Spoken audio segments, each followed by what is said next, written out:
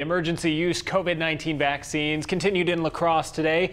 Residents and staff at Bethany St. Joseph had their first opportunity to receive the Moderna shot. News 19's Marcus Arsvold followed the pharmacy workers distributing that vaccine. And Marcus, I imagine this was an exciting day for many of them.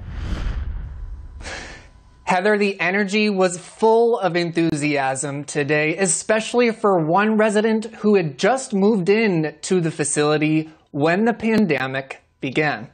86-year-old Ginny Dockweiler had to quarantine in an unfamiliar place when she moved to Bethany St. Joe's. And that was hard too, because you didn't know a soul, and you wanted to be able to get out, and you wanted to be able to visit people, and you couldn't do any of these things. Her family is excited too.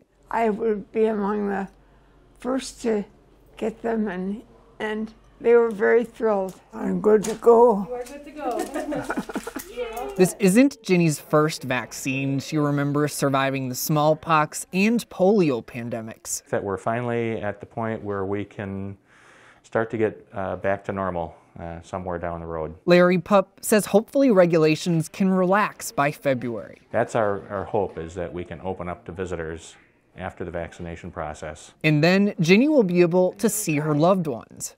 I'm excited about being able to see my family again. And get out and do some of the things she loves. Like maybe I can go out and get somebody to take me shopping again.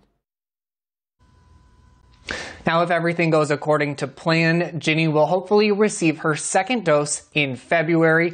And Dustin, again, the staff says they're so hopeful and that things seem to be moving in the right direction. They're seeing a lot of hope right now. Thank you, Marcus. And the staff at Hillview Senior Living Center are set to receive a vaccine shipment tomorrow.